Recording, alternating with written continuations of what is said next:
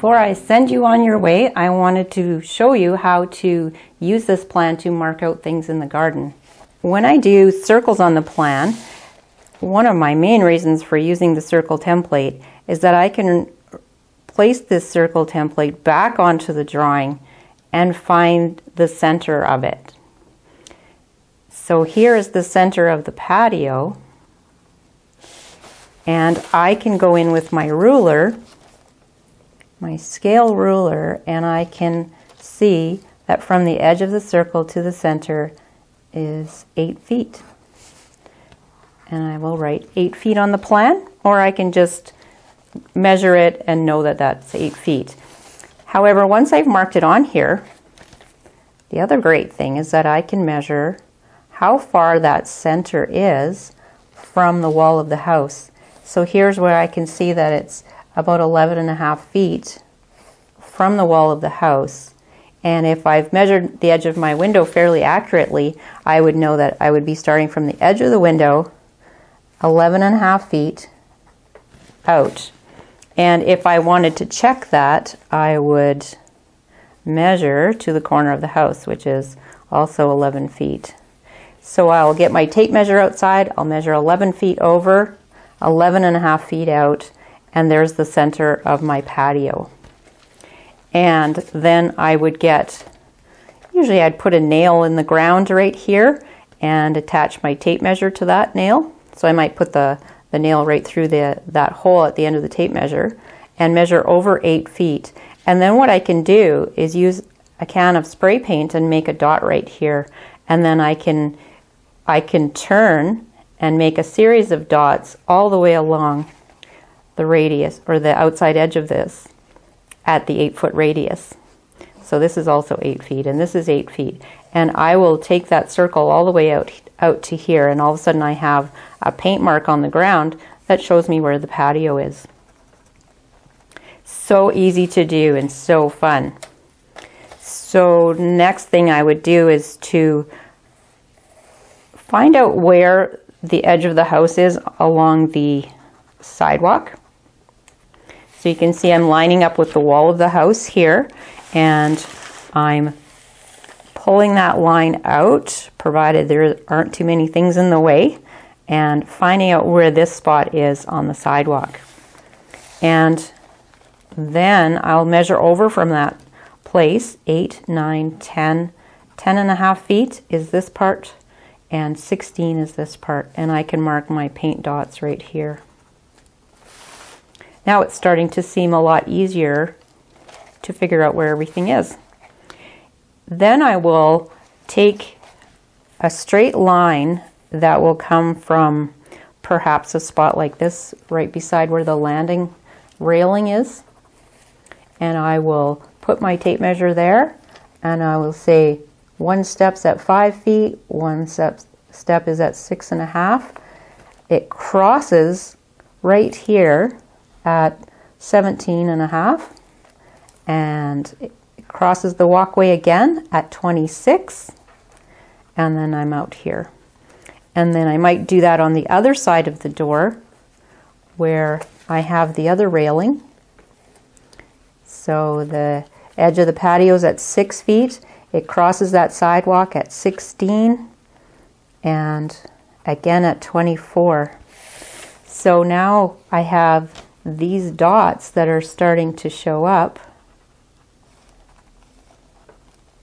and you will find it really easy to connect the dots from here, keeping in mind that we wanted to have a 4-foot wide walkway will also keep us a little bit on track.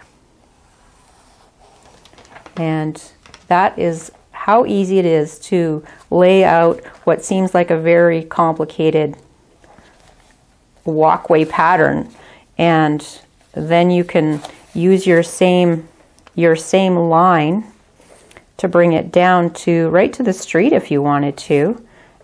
So you're all lined up here, and you can find this spot. So we're going to say it's about 3.5 or 2.5 feet over is this one, and 10 feet over is this one. So that is how easy it is to lay out even something that's way out from the house. Always just find a nice straight line and be as perpendicular to the house as you can, or lined up with the wall of the house is often even better, because it's easy to go a little bit off kilter here when you're just kind of floating around from a wall like that. But at least close up, I think you can be fairly close.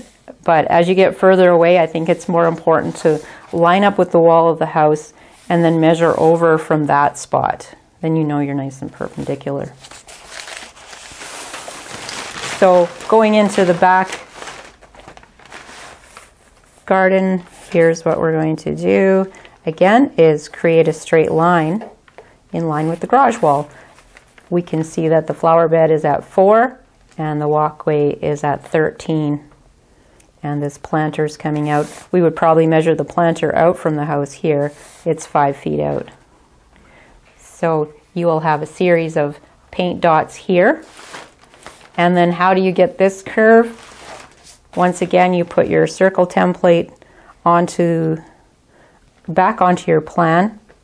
You need a sharp pencil to do this, but you can find the radius is right here, or the center of the circle rather is right here, and you can plot the radius is 12 feet. But we still have to find where this dot is, so it is being measured about 4 feet from the wall of the garage and 8 feet from the corner. So you'll measure over 8 feet, out 4, and then you will use the nail in the tape measure technique and do yourself a paint line. That will take you all the way to this spot right about here, where you can see the curve changes. And you don't necessarily have to find the center of this one, although you could say, oh, here's the center of this circle, and mark on this radius. However, we are trying to meet the corner of this planter, so in this case I would probably just pull these curves in. And another big element that we're trying to plot is the hot tub, and 6 feet out from here, so 3 feet from the corner, 6 feet out would be that corner of the hot tub.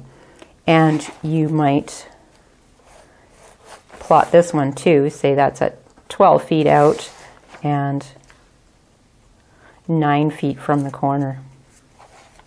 And then you will have your hot tub angle plotted, and that's where this curve is going to meet as well, coming into the planter.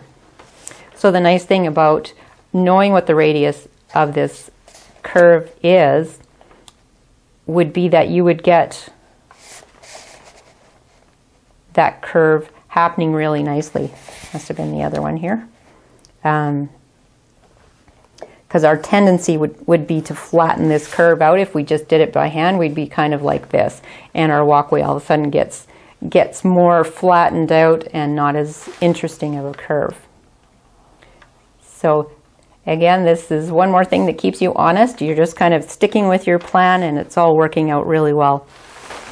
When we're looking at figuring out where things are, you're either going to line up with the wall of the garage and start from there, measuring to this spot and this spot and this spot, or you're just going to come right out from that back corner of the fence and say it's at 32 and 38 and that sort of thing.